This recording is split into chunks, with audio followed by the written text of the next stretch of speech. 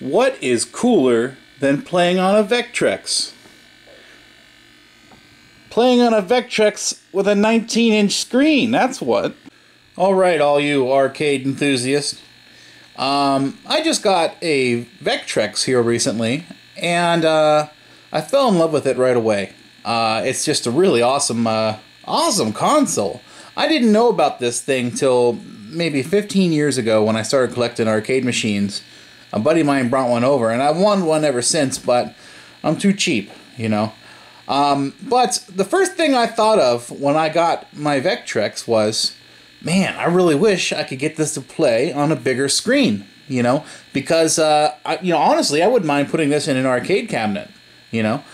And, so I went online and I found that there was really no how-to information on how to modify a Vectrex or modify a vector monitor to play Vectrex games. So I went ahead and did it myself. So if you stick around, I will show you guys how to modify a Vectrex to play on a 19-inch 19V2000, or you can use the Electro Home version. This is basically the monitor that comes out of Battlezone, Asteroids, Lunar Lander, and so on. And so stick around, and I will show you guys how to modify this monitor and do some suggested modifications to your Vectrex to drive it properly. Okay, so the first thing that we're going to want to do is, see, this is schematics for the black and white. This is a 19V2000. Okay, now the Electro Home version is going to be the same deal. Okay, so what we're going to do is hold on. I got myself a dry erase marker here. First thing we're going to do is we're going to short out this resistor. Run a wire right across it. Okay. Second thing we're going to do is short out this resistor. One wire right across it. And we're going to remove this resistor and put a potentiometer in its place. Somewhere around 5K, okay? And that's going to be connected just like that. Alright? Now, so this circuit, there's two of this very same circuit in this monitor. And what this is going to do is we're going to be able to turn that knob and adjust X and Y size. And this is going to give us a little more oomph going to here. Oomph. Anyways, so let me go down here. And look at this, it lines up. See that? You're going to do that same thing again over here. Now, this was R602, I think up there was 702, and so on. And if you're not happy with the results, if the screen is too small, you can actually cut that line, cut that one lead right there in that resistor, and that'll improve the picture some more. But I suggest you leave that there. And okay. So now let me tell you guys what you do on your Vectrex. Okay, so now I have the Vectrex schematics on the TV here. Now let me zoom in. There's going to be two capacitors that we need to change. If we do not, we will only have a half. It will be the picture will be half the size that we want it to be. Okay, so what we're going to do is the capacitor C312 and C313. Let me zoom in. Right here is C313. You see that? Now that is 0.01 microfarad. We're going to want to make that 0.0047 microfarad. Okay? Same thing with up here, if I can find it in the camera. Okay, there it is.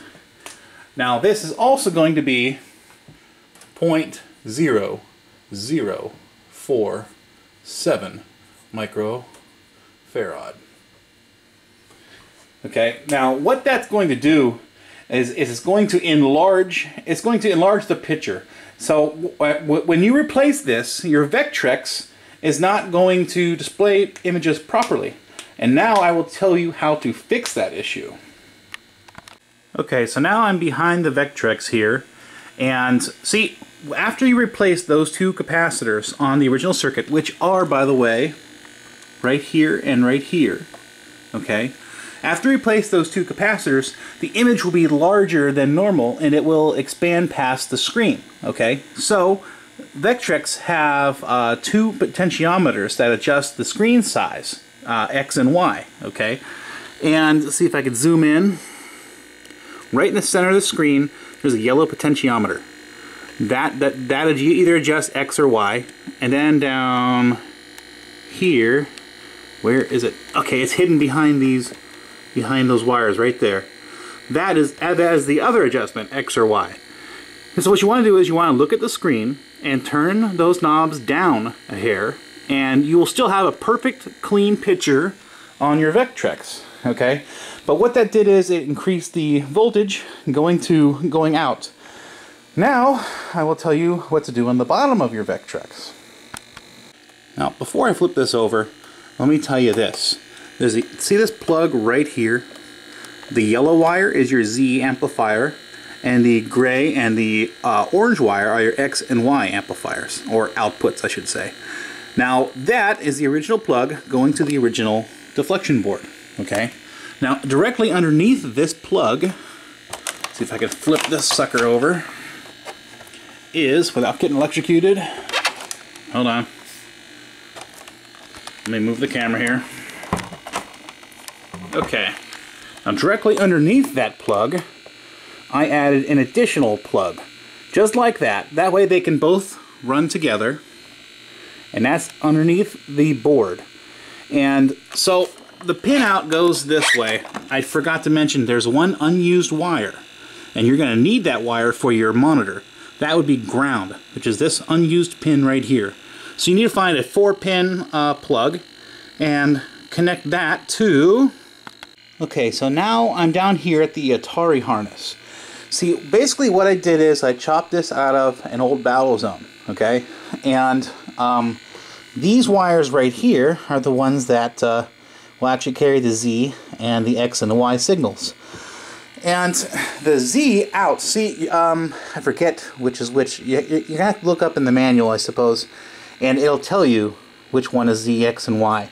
Now there's a ground wire twisted with each one, so it's a twisted pair, and the ground is just there to shield some of the noise. Okay, so remove all the black wires, twist them together, and see, this is what I did.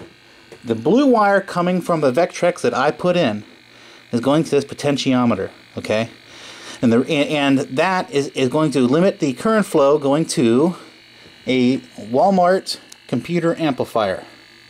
Okay, now this Walmart computer amplifier, I think I paid $10 for it or something like that at Walmart. That is going to amplify. That's going to raise the voltage on your Z circuit, so it can drive the monitor here. Okay. Now, look, you know what? This is not that complicated, but it sounds complicated. Let me get a piece of paper out, and I'll tell you what I'm talking about. Okay. Now you're going to want to connect X and Y from this. This is the plug on your Vectrex, and this is your 19V2000 monitor, okay, or Electro Home. And you want to connect X and Y directly up, okay. Now the thing with the Z amplifier is the Z amplifier needs to go into a variable resistor, okay, or a potentiometer, rheostat, whatever. And the reason this is here is because this amplifier will draw somewhat of a load on your Z amplifier. So you want enough current to drive your Z amplifier on your Vectrex also. So what you're going to do is you're going to turn this knob until both pictures look perfect. When you turn it, you'll see the picture disappear from one monitor and go to the other monitor. So you turn this knob until both pictures, both tubes, have perfect pictures. Okay. Now this is just a computer amplifier. Now there is other ways to do this, but I'm telling you a way that anyone can do it. Okay. That's a damn fly. Anyways, if you tear apart a computer amplifier, you get a cheap set of computer speakers. Now, when you buy the computer amplifier, you need to make sure that it is at least 10 volts. You cannot use one of those 5-volt USB plug-in deals, because your voltage will not be high enough to drive your Z amplifier. Just because you have 10 volts going in doesn't mean you have full 10 volts coming out. And I think it was, correct me if I'm wrong, I think it was 7 volts that this is supposed to drive at. Now, okay, so the input is going to be the headphone plug, the plug that plugs into your back of your computer. You want to cut that open, okay? And you'll usually find a red wire and a white wire and a black or a stranded cable, that shield that goes around that wire. You want to make sure that ground is connected to this ground and this ground. So you see these 3 grounds? They need to be all connected together, okay? This monitor needs to share the same ground as your Vectrex, okay? And now pick one of the pick a channel. You don't need both channels. So you can either connect that to the red or connect it to the white. This is for your Z amplifier. And now you pick the same channel. You can see these amplifiers are stereo, okay? So you're going to have 2 outputs. You're going to have an output going directly to speakers, and you should see it inside there, okay? Now instead of driving a speaker, this is now going to drive your Z amplifier on your monitor, okay? So connect your positive end to from one of your speakers, remove the speaker, and connect it directly to that, and make sure you have power going to your amplifier, of course, and that should be good to go. Now, here's another idea. The Vectrex has 13 volts internal. Now, if you wanted to, you could actually get a 12 volt amplifier and connect it directly to that 13 volts inside your Vectrex, and put this whole unit inside the Vectrex. So that's another cool idea. So you already have the voltage there. But, okay. There's one more very important thing that I forgot to mention. Okay, a vector monitor is driven with many different frequencies, okay? So when you pick the computer amplifier, you cannot get one with a treble adjustment. You cannot get one with a bass booster or bass adjustment, because you need those same frequencies at the same amplitudes to come in this end, to come out that end. So do not buy a computer amplifier that has a bass adjustment. Now I'll tell you something else really cool. This monitor and its Electro Home counterpart are both capable of driving a 23-inch black and white tube without any modifications. So that's what I'm going to be doing. See, my plan is I'm going to put this whole setup inside an arcade cabinet, and I want to get that multi-vector cart. See, I'm still new to the Vectrex scene. I can understand the hardware, but I don't know I don't know everything about Vectrex yet. So you know, if you guys are into Vectrex, give me a comment down below and tell me what's the best multi-vector cartridge. Yes, so I'm gonna put this in some kind of cabinet. I'm gonna adapt a 23-inch monitor to this, and yeah, I think it's gonna be awesome. What do you guys think would be a good cabinet for this? You see, I almost hate to put it in a standard cabinet, because then you're gonna know, oh, well, that's a conversion. That used to be an Asteroids or whatever. That bothers me for some reason. But I was debating on actually using a Cinematronics cabinet, because there's a lot of Vectrex games that are actually Cinematronics games. So I don't know. Okay, here's just a simple block diagram of another idea that's coming in the future. Why not make Vectrex color? I figure we could use a Wells Gardner 6100 or the Amplifone monitor, use a simple oscillator and have some way to adjust the frequency, and have that go to a counter to switch red, green, and blue at different times, and then have that go to some sort of solid-state relay, which would then drive the colors. So once you get the game going, you can actually tweak a potentiometer and see all kinds of psychedelic colors going. Or even, I believe, I have not dived into Vectrex schematics very much yet, but I do believe there's a separate circuit that drives the score and all the writing. So I believe I could make that one solid color and then make different vectors, do some psychedelics kind of stuff. So that's something in the future. And plus, I plan on modifying a high voltage board off a 6100 to drive, let's say, a big tube, like a 36-inch tube. Wouldn't that be badass? As long as I find a 36-inch, 19V100 style tube, I should be able to do it. But yeah, you know, it's hard for me to explain even simple stupid stuff that's in my head. So hopefully this makes sense to you guys. You know, I actually did an electronics repair seminar, and I froze up. I was so embarrassed. If it wasn't for Richie Knuckles there, making me laugh and joking around, and like I actually froze up, and Richie Knuckles was in the crowd, and he's like, "Hey, Jason," saying bullshit, which like, you know, broke the ice a little bit for me. I get nervous. I'm not a very good speaker, so hopefully this made sense to some of you guys. Okay, I have explicit instructions not to put my wife on camera. So she's going to play, but I'm not allowed to videotape her. But yeah, I wish I had. Vectors are so hard to get a good clean video of. You know, I only have a few cartridges, but my favorite is that Armor Attack so far. Mm-hmm. Is that your favorite? So far, I think. I really haven't played all of them yet, I don't think. Okay, now, keep in mind, guys, that you have to use the original power brick that came in with that cabinet. Okay, guys, I guess that's about it. Hopefully, some of you Vector guys, some of you Vectrex guys will find this video, and I'm really hoping for some cool comments on modifications that someone already did or whatever that I could do to this. If you like this, if you like what you see, please subscribe, give me one of these, and have a good one.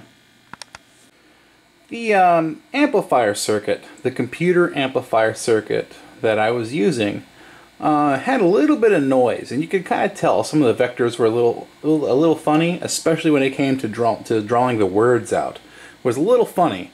So there's some noise in that linear amplifier.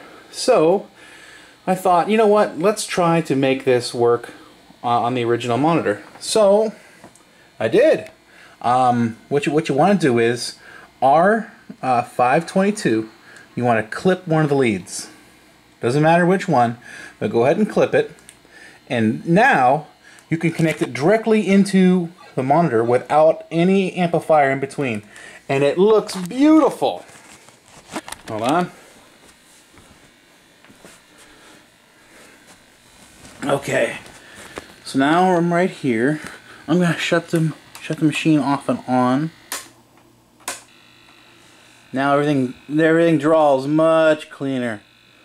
See, these where spelled Vectrex was a little dirty. Now it's perfect. Perfect. Okay, so I guess I'm gonna make an addendum. Do not use the linear amplifier that I just told you to use, or the computer amplifier. Clip that resistor and wire directly in. Let me check this out. This is the output from the Vectrex, and it's wired directly into the monitor.